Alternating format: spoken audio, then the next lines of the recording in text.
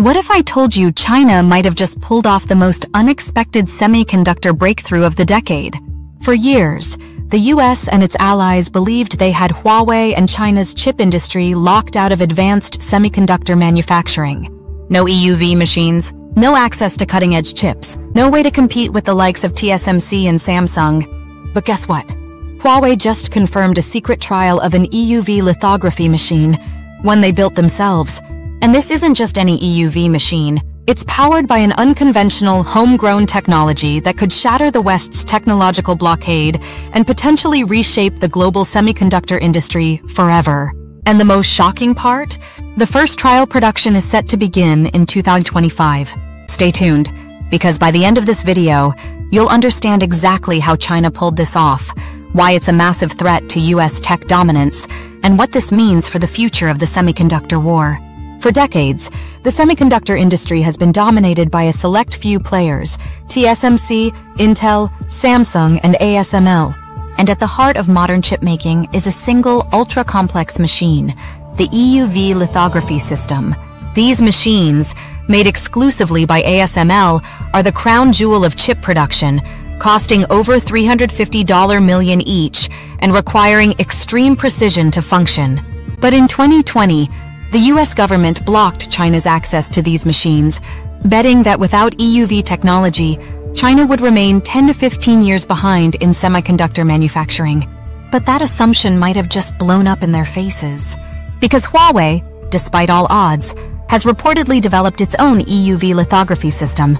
And unlike ASML's technology, Huawei's approach is cheaper, homegrown, and potentially a game changer. So what's really going on? Let's break it down. Traditional EUV versus Huawei's approach. Let's first understand how EUV lithography works. Traditional EUV machines, like those from ASML, use tin droplets that are hit by high-powered lasers, creating plasma that emits extreme ultraviolet light at a 13.5 nanometer wavelength. This light is then used to etch impossibly tiny patterns onto silicon wafers, enabling chips as small as 3 nanometers and beyond. But here's the problem. ASML's EUV machines are insanely expensive, over $350 million each. They are technologically complex, with thousands of precision-engineered parts. And they are controlled by a tightly regulated Western supply chain, meaning no sales to China. Now, Huawei's method is completely different. Instead of using high-energy CO2 lasers, Huawei has developed an alternative approach using laser-induced discharge plasma, LDP technology. Here's how it works. Instead of tin droplets, Huawei vaporizes tin between two electrodes. A high-voltage discharge then strikes the vaporized tin, creating plasma that emits EUV light at 13.5 nanometer wavelength. This method is far cheaper and requires fewer moving parts than ASML's traditional approach.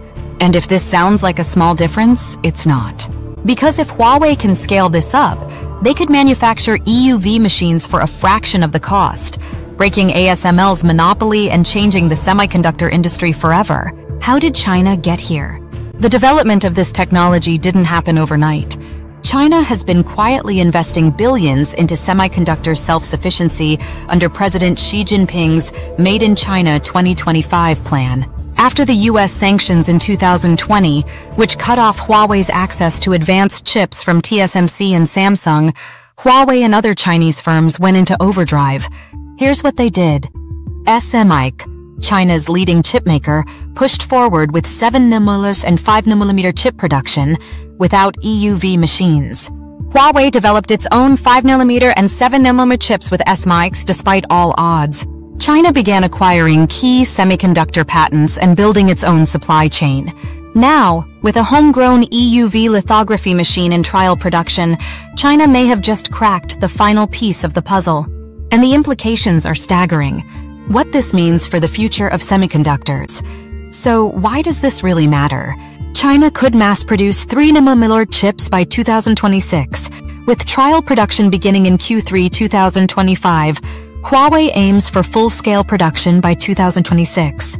That means China could start making 3nm chips without needing ASML's machines. This would disrupt the entire semiconductor hierarchy, challenging TSMC, Samsung, and even Intel. A new era of AI-powered devices, 3nm chips are faster, more power efficient, and essential for AI-driven tech like AI-powered smartphones, autonomous vehicles, advanced data centers. If China controls its own supply of these chips, it gains a massive competitive advantage in the AI race. Geopolitical and economic shifts. This isn't just about technology, it's about global power. For years, the US has used semiconductor sanctions as a weapon, controlling who gets access to cutting-edge chips. But if China achieves EUV independence, it could reduce reliance on Western tech, build a self-sufficient semiconductor ecosystem, strengthen alliances with emerging markets. This could shift global trade patterns and challenge US technological dominance.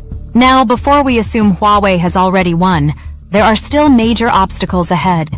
Scaling up production. Building one EUV machine is different from mass-producing them at ASML levels. Supply chain issues. China still relies on some Western components, which the US could further restrict. Yield challenges. Producing 3nm chips at high yields is extremely difficult. TSMC and Samsung still struggle with it. So while this breakthrough is huge, China still has a long road ahead before it can fully compete. So what does this all mean?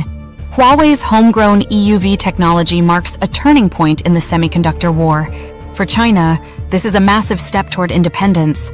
For the US, it's a wake-up call. And for the semiconductor industry, this could be one of the biggest disruptions in decades.